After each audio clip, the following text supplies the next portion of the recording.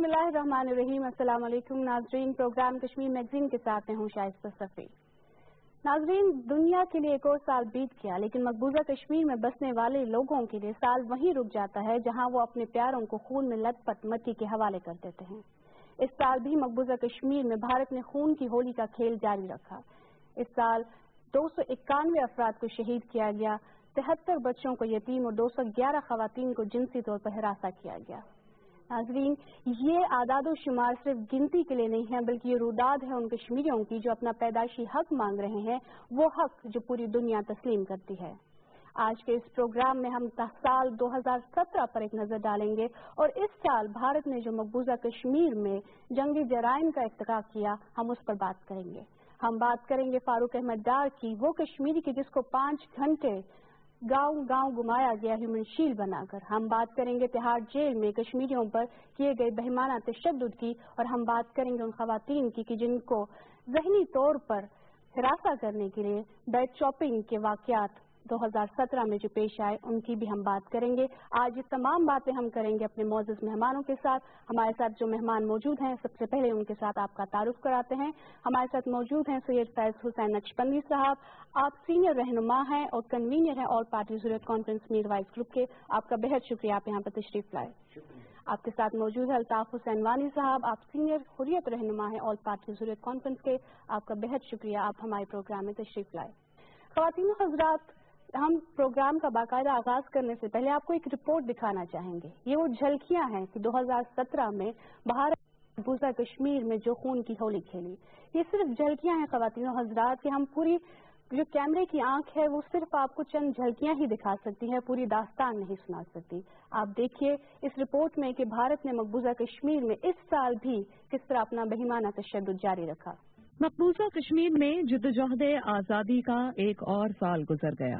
برہان وانی کی شہادت نے کشمیر کی نئی نسل کو ایک نیا جذبہ دیا. وہ اپنے بزرگوں کی روایات کو قائم رکھتے ہوئے جدوجہد آزادی کے لیے ہر قسم کی قربانیاں دیتے ہوئے اپنا سفر جاری رکھے ہوئے ہیں, جبکہ قابض بھارتی افواج بنیادی انسانی حقوق کی سنگین خلاف ورزیاں کرتے ہوئے انہیں کچل دینے کی کوشش کر رہی ہے, جس کے خلاف کشمیر کے تمام تعلیمی اداروں کے طلبہ اور طالبات سراپا احتجاج ہے. جبکہ بھارتی افواج انہیں اپنی طاقت اور گھٹیا ہتھ کنڈوں کے ذریعے اذیت میں مبتلا رکھنا چاہتی ہے.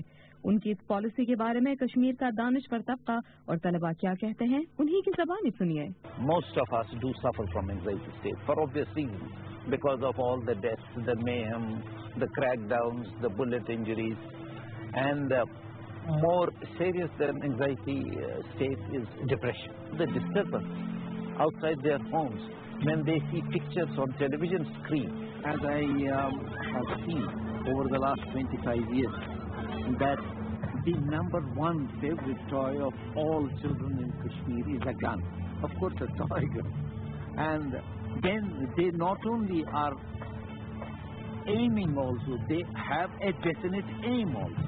They have the Prime Minister as their victim, and they keep on aiming at the Prime Minister. That is the anger. The situation is tailor-made.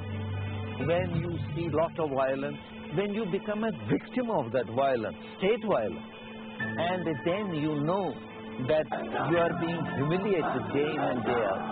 You know that dignity is robbed from you. You know you are being insulted everywhere. And one of the deleterious directions, one of the injurious direction would be to take up the gun and say, now I will avenge all the insults and indignities that have been heard. Kashmiri قوم کے ساتھ بھارتیوں کا سلوک مجرمانہ ہے, جس کے بارے میں کشمیری طالبہ کہتی ہیں. Whenever I move out of my house, I being a Kashmiri, I have to prove my identity to a Delhiite or a Mumbaikar by showing him my Aadhaar card or identity card. That makes me feel sad. I being a Kashmiri, why should I prove my identity to some third person? Why is this happening? Even few of my friends, they were like, they said, Rafia, I cannot tell you. Do you know I'm getting repeated thoughts of suicide? I was shocked that a girl who is barely 16 or 17-year-old is getting suicidal thoughts. ایک اور طالبہ بھارتی دہشت گردی کے بارے میں بیان کرتی ہیں. These thoughts have always been haunting me from my childhood. I swear, whenever I go out, I don't know if I'll be back. Plus, if I go back, if I come out of my house, I don't know my parents are okay. And this is reality. نوجوانوں کو بھارتی جس ذہنی اور جسمانی اذیت کا شکار کرتے ہیں اس کے بارے میں ایک طالب علم کہہ رہے ہیں. I said, what are you doing? What's in your bag? Why are you hanging the beard? Are you a Pakistani? I was shocked. They snatched my wallet. They took the wallet. I had some money in it. And they asked me, where did you get the money from? I told that just the Eid has gone. And often the family members give money to their younger ones as Eid. I told them it was my Eid. No. You fell stones. I was not able to answer. I was in an abrupt shock. I would say it was a cataclysmic experience. I got to know where I am living. And in a one word I'd say that I came to know that I was living in a hell. Burhan Wani کی شہادت نے بھارتیوں کو خوفزدہ کر دیا ہے. وہ جان گئے ہیں کہ نوجوان کشمیری نسل آزادی سے کم کوئی چیز قبول نہیں کرے گی، خواہ انہیں کتنی ہی قربانیاں کیوں نہ دینی پڑیں. کشمیری قوم خصوصی طور پر نوجوان پرعزم ہے کہ آزادی ان کا حق ہے جو وہ چھین کر ہی حاصل کر سکتے ہیں. جی خواتین و حضرات، آپ نے رپورٹ دیکھی کہ کس طرح مقبوضہ کشمیر کے عوام اپنے شب و روز گزار رہے ہیں بھارتی تسلط میں. ہم بات کریں گے اپنے مہمانوں سے. سب سے پہلے بات کا آغاز سید فیض حسین نقشبندی صاحب آپ سے کروں گی کہ 2017 بھی بیت گیا. ہم نے دیکھا کہ اس سال بھی مقبوضہ کشمیر میں کس طرح خون کی ہولی کھیلی گئی. ہم نے دیکھا کہ کس طرح ہیومن شیلڈ بنایا گیا. آپ اس پورے سال کا احاطہ کس طرح کریں گے مقبوضہ کشمیر میں جو بھارتی مظالم ہیں ان کا؟ شکریہ میم صفی. 2017 پہلے کی طرح یہ بھی بھارتی سنگین مظالم کا سال گزرا. وہی انفورسڈ ڈس اپیرنسز، وہی کسٹوڈل کلنگز، وہی ٹارچر جو بھارتی افواج مقبوضہ کشمیر کا عوام کا کرتی ہے وہ کنٹینیو ہو گیا.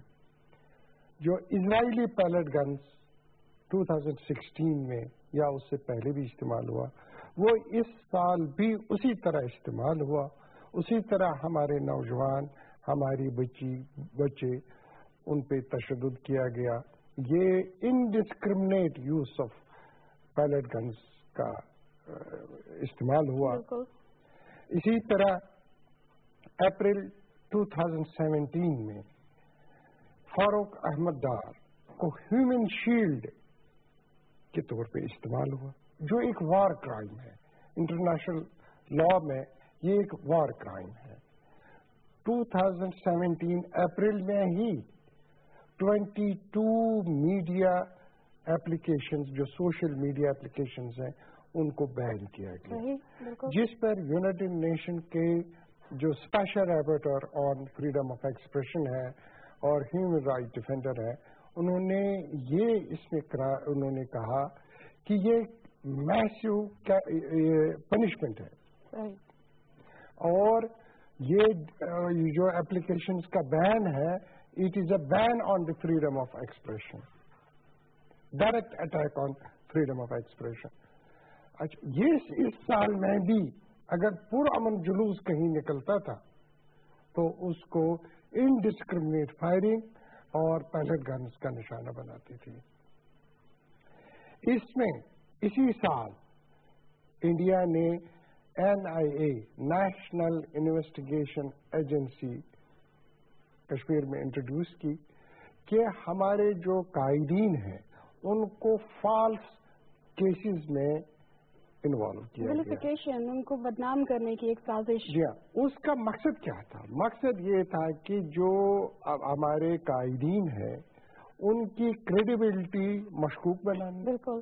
اور جس سے عوام اور لیڈرشپ میں گیپ پیدا کرنا، تاکہ الٹیمیٹ ایم یہ تھا کہ یہ قوم لیڈر لیس بنے. اس 2017 میں انڈیا نے ایک دفعہ پھر کوشش کی کہ جو ڈیموگرافک چینجز ہے وہ لایا جائے. اس دفعہ انہوں نے اس سال کافی کوشش کی کہ جو آرٹیکل 35A ہے اس کو ایبروگیٹ کیا جائے. یہ کیا ہے؟ 35A ہے جو سٹیزنشپ مقبوضہ کشمیر میں قانون کے تحت جو وہاں کے رہنے والے لوگ ہیں ان کو سٹیزنشپ ہے اس کو تبدیل کرنا چاہتے ہیں، جس کا ان کا موٹیو تھا کہ جو مین لینڈ انڈیا میں ہندوستانی ہے ان کو آباد کریں ہمارے مقبوضہ کشمیر میں، جس سے آبادی کا تناسب وہ چینج کر سکیں۔ ہم وانی صاحب کو اس میں انٹروڈیوس کرتے ہیں کہ وانی صاحب ہم دیکھا کہ ہم نے جیسے ابھی فیض صاحب نے بھی کہا کہ وار کرائمز کیے بھارت نے مقبوضہ کشمیر میں، ہیومن شیلڈ کے طور پر استعمال کیا گیا فاروق احمد ڈار کو۔ اقوام متحدہ میں اس چیز کو کس طرح کیا اس کا نوٹس لیا گیا؟ کیونکہ ہم نے دیکھا کہ بھارت نے تو اس افسر کو ریوارڈ دے دیا، اس کو ایوارڈ دیا گیا، اقوام متحدہ نے اس کو کیسے، اس ہیومن شیلڈ ایکٹ کو کیسے لیا انہوں نے؟ بسم اللہ الرحمن الرحیم۔ سب سے پہلے 2017 جس طرح آپ نے اپنے انٹرو میں اور فیض صاحب نے کہا کہ ایک اور خونین سال کشمیریوں کے لیے تھا، اور جو ہیومن رائٹس ابیوزز کشمیر میں ہیں وہ بڑھتی گئی، کم نہیں ہوئی۔ اس دعوے کے برخلاف جو ہندوستانی حکومت بارہا کرتی رہی، دنیا میں کرتی رہی، کشمیر کے اندر کرتی رہی کہ ہم کشمیر میں امن قائم کرنے جا رہے ہیں، امن کا قیام کرنے جا رہے ہیں، رول آف لا ہوگا، لیکن ہم نے دیکھا there was access use of force, اور کشمیر میں جو انسانی حقوق کے واقعات وہ بڑھتے گئے، نہ صرف بڑھتے گئے بلکہ نئے واقعات، کچھ ایسے نئے واقعات نے جنم لیا جن کا آپ نے بھی ذکر کیا جو پہلے سے موجود نہیں تھے۔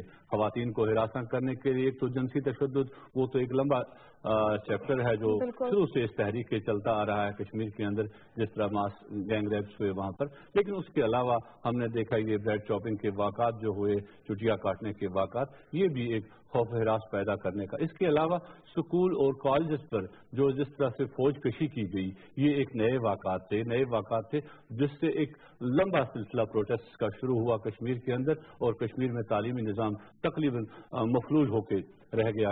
یہ بھی ایک ہندوستان کی ایک نئی انوویشن تھی اس سال میں، اور اس کے ساتھ ساتھ جس طرح 2017 پیلٹس کا سال تھا، 2016 تھا اور 2017 بھی اس کی کنٹینیوشن تھی، اس میں کوئی کمی نہیں آئی، اور اسی طرح دوسرے جو انسانی حقوق کے، جہاں تک آپ نے بات کی اس ہیومن شیلڈ کی بات، یہ بھی کوئی نیا واقعہ نہیں تھا کشمیر کے اندر ہیومن شیلڈ کا ہونے کا۔ ہندوستانی فوج شروع سے ہی کشمیر میں ایسے واقعات میں ملوث رہی ہے، لیکن تھینکس ٹو اینڈرائڈ فونز جو آج کا فون ہے جس نے اس ایک واقعے کو کیپچر کیا، اور یہ بھی اس واقع ہونے کے 3-4 دن کے بعد یہ رونما وائرل ہوا اور سب دنیا کو پتہ چلا۔ لیکن بدقسمتی اس کی یہ ہے کہ ہندوستانی فوج اس پر شرمندہ ہوتی، ہندوستان کی سرکار اس پر شرمندہ ہوتی، ہندوستان کے وزیر اعظم، ہندوستان کے وزیر دفاع، ہندوستان کا جو وزیر داخلہ، انہوں نے اس فوجی افسر کے حق میں قصیدے گڑھے، اور ہندوستان کے فوجی سربراہ نے اس کو کنوٹیشن سرٹیفکیٹ دے دی، اس کو الزامات سے اس کو مارل بوسٹ کرنے کے لیے۔ یہی نہیں، وہی فوجی، وہی افسر، اسی کی یونٹ، پھر تنویر وانی کے ایکسٹرا جوڈیشل کلنگ جو بیروا میں ہوئی، اس میں وہی فوجی یونٹ، وہی افسر ملوث تھا۔ یہ اس کا شاخسانہ تھا جو اس نے اس افسر کو مارل بوسٹنگ کی گئی۔ یہی نہیں کہ جب وہاں کے مقبوضہ کشمیر کا جو اپنا نام نہاد ہیومن رائٹس کمیشن ہے، اس نے سرکار کو کہا کہ اس شخص کو 10 لاکھ روپے کمپنسیشن دی جائے، بھارتی فوج نے وہ دینے سے بھی انکار کیا، انہوں نے کہا ہی واز آن ڈیوٹی، اور وہاں وہی بات آتی ہے کہ army force special power act کے تحت اس کو امپیونٹی حاصل تھی۔ اس پر اقوام متحدہ کے اندر ان چیزوں کا، ان تمام جو واقعات 2016 میں اس سے پہلے ہوئے، ہر بار اقوام متحدہ کے اسپیشل رپورٹرز اپنی رپورٹوں میں ان کا ذکر کرتے آئے۔ جیسے فیض صاحب نے بھی کہا، پچھلے سال جو واقعات ہوئے میڈیا گیگ کے، اس پر 2 اسپیشل رپورٹس نے joint communication government of India کو بھیجی کہ یہ جو چیز آپ نے کی ہے یہ کولیکٹیو پنشمنٹ ہے تمام آبادی کی، آپ کسی چیز انفارمیشن کے فلو کو نہیں روک سکتے ہیں۔ اسی طرح اس ہیومن شیلڈ پر بھی اس ایسے واقعات پر جو پیلٹ انجریز ہوئی، جو اس سے کلنگز ہوئی، اس پر اقوام متحدہ کے ہیومن رائٹس کمشنر نے بھارت کو یہ کہا کہ ایک انسانی وہ کمیشن جو ہے وہاں پر چلا جائے تاکہ انسانی حقوق کی پامالیوں کا، ان واقعات کا وہاں پر زمین پر رہ کر وہ مطالعہ کرے۔ لیکن بھارتی حکومت ہمیشہ کی طرح جس طرح وہ کبھی کسی بین الاقوامی ادارے کو وہاں جانے نہیں دیتی ہے, کسی کو ایکسیس وہاں پر نہیں ہے, تو انہوں نے اقوام متحدہ کے ہیومن رائٹس کمشنر کے اس کمیشن کو وہاں, انکوائری کمیشن کو وہاں بھیجنے کے سے بھی صاف انکاری ہو گیا. لیکن ہمیں امید ہے کہ ہیومن رائٹس کمشنر نے ایک وعدہ کیا ہے 36ویں سیشن کے دوران, اس نے وعدہ کیا ہے کہ وہ میکنزم, ریموٹ میکنزم کے تحت انہوں نے ایک اپنا نظام قائم کیا ہے, اور ہم امید کرتے ہیں کہ 37ویں سیشن میں ہیومن رائٹس کمشنر اس سلسلے میں کوئی رپورٹ کونسل کو ضرور پیش کرے گا. جہاں یہ بات ہے, وہاں اس کے ساتھ ساتھ ہی جو ہندوستانی سرکار کے یہ جو عزائم ایکسپوز ہو گئے اس سال, اللہ تعالیٰ کی طرف سے ان پر ایک اور مار تھی, پہلے بھی آتی رہی. جو فرینچ جرنلسٹ وہاں کشمیر کے اندر تھا, وہ ایک روٹین ورک پر تھا, اس کے ساری چیزیں, وہ انٹرنیشنل ہیومن رائٹس ڈے پر وہاں باہر تھا, وہ ایک ڈاکیومنٹ کر رہا تھا, پہلے اس کو ڈاکیومنٹری کرنی تھی, لیکن اس دن انٹرنیشنل ہیومن رائٹس ڈے تھا, جب دنیا انسانی حقوق کا دن منا رہی تھی, اس کے لیے آگاہی کر, تو کشمیری بھی اپنے آپ کو انٹرنیشنل کمیونٹی کا حصہ سمجھ کر اس دن کو منانے کی کوشش کرتے تھے, اس کو کور کرنے جا رہا تھا.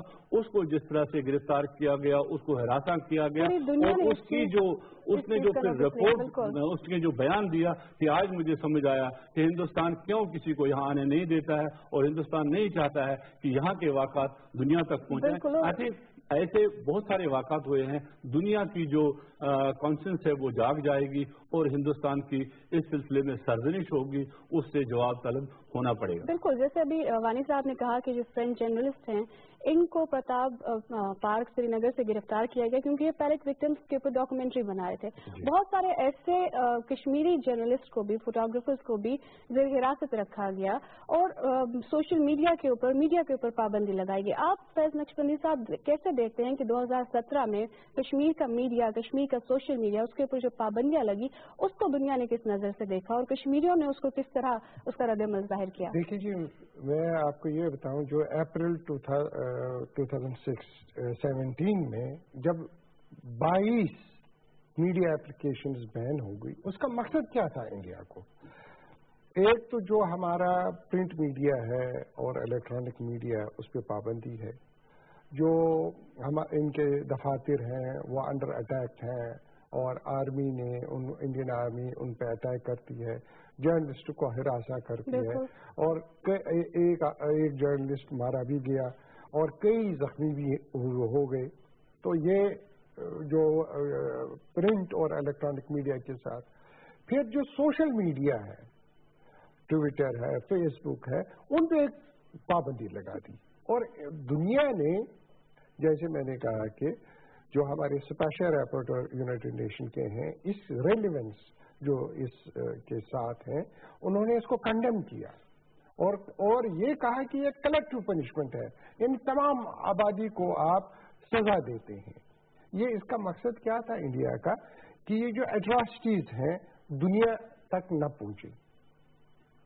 یہ ان کا یہ بیسک یہ تھا. اور اس 2017 میں, جس کا وانی صاحب نے کہا, ہم سپٹمبر 2016 ہائی کمیشن نے پہلی دفعہ سپٹمبر والے سیشن میں کہا کہ we are receiving continuous reports of human right violations from Indian occupied Kashmir.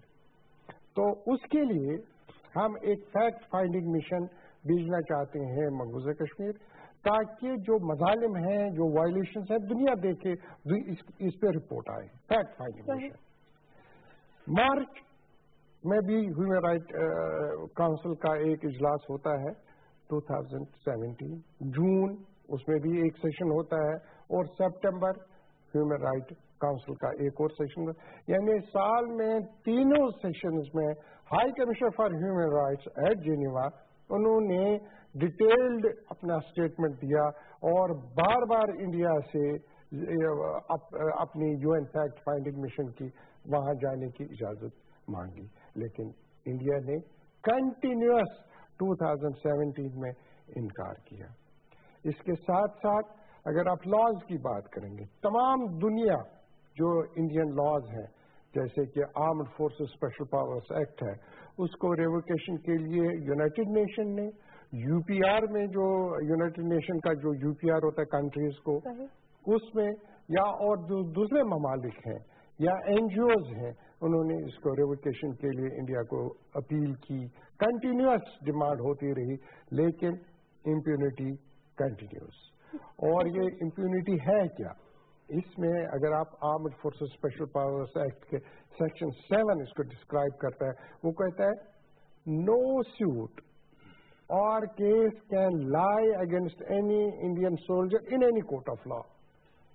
اچھا سیکشن 4 اگر اسی ایکٹ کا آپ دیکھیں گے, shoot to kill has been given to the Indian Armed Forces. They can shoot to kill anyone at discretion without fire orders. جبکہ international covenant on civil and political rights section 6 وہ اس act میں ہے, no one can be deprived of his right to life even if there is an emergency or war. لیکن ہمارے مقبوضہ کشمیر میں بھارتی افواج ان کو حق ہے کسی کو گولی مار کے شہید کیا جا سکتا ہے.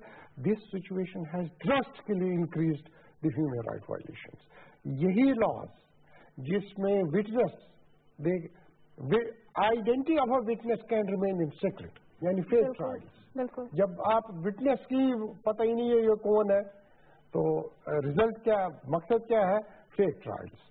Confession before a police officer has been declared a valid confession under Indian Evidence Act.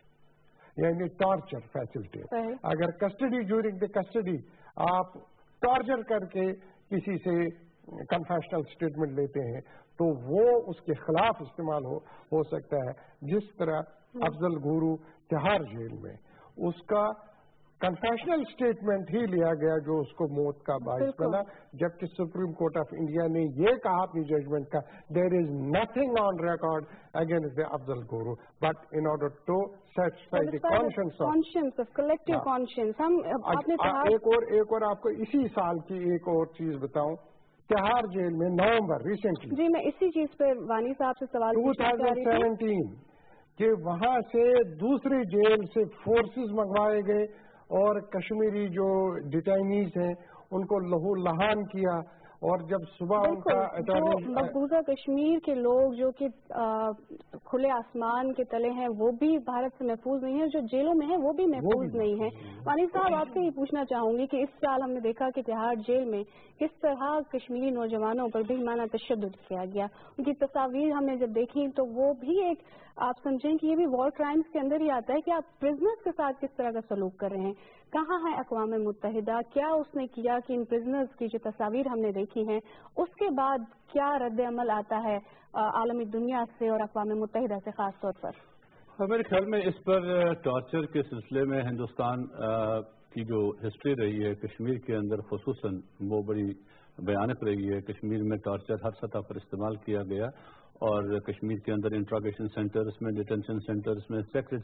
اگر آپ کو یاد ہو 2011 میں جب اقوام متحدہ کے 4 جو اسپیشل رپورٹرز تھے انہوں نے ایک مشترکہ ایک رپورٹ شائع کی دنیا کے اندر ریسپیکٹڈ ڈیٹینشن سینٹرز میں, اس میں مقبوضہ کشمیر کے اندر 24 ایسے ڈیٹینشن سیکٹرز کا ذکر کیا گیا جہاں پر لوگوں کو تشدد کا نشانہ بنایا جاتا ہے.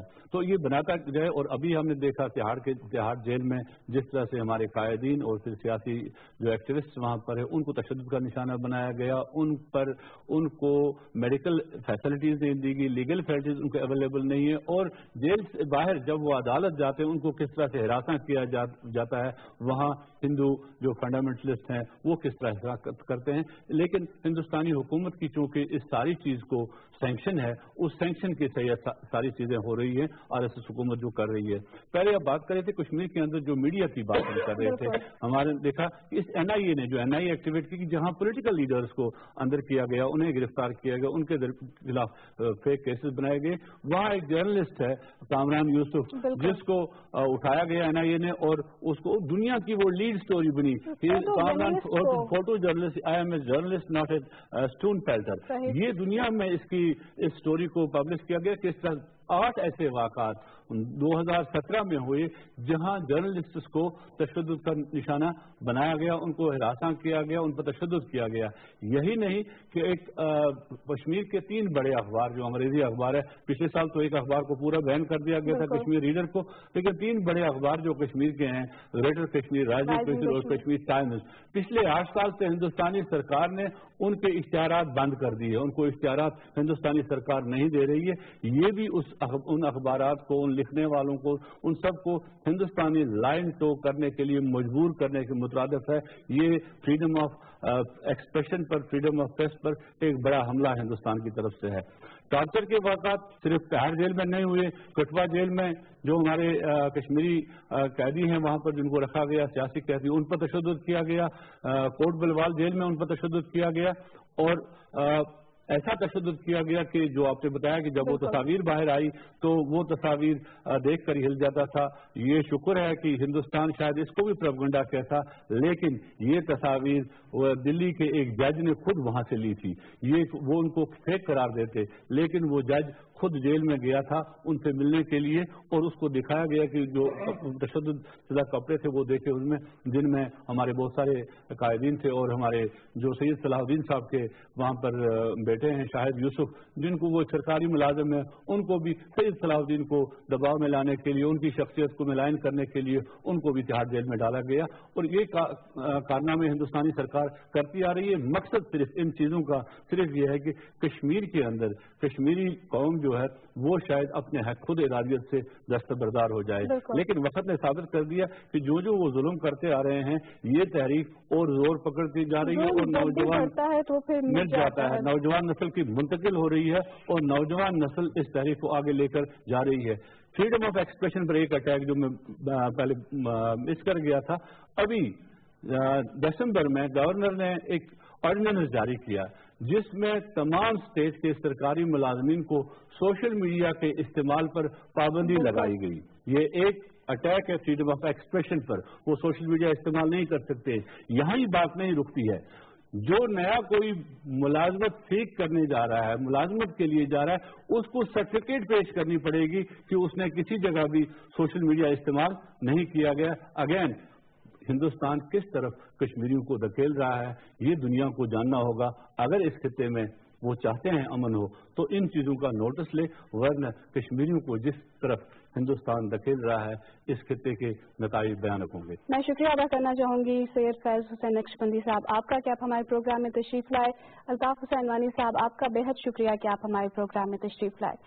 नाजरीन, कश्मीरियों को हर साल याद है, हमें 2016 याद है कि जब बुरहान मुजफ्फर वानी को शहीद किया गया और उसके बाद जो कश्मीर में हालात पेश आए। हमें 2010 और 2013 के वो नौजवानों की लाशें भी याद हैं।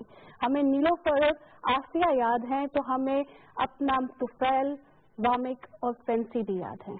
हमें ये सब याद है क्योंकि हमें कुनन पोशपुरा की वो खवातीन पर जो गुजरी हुई वो रात भी याद है।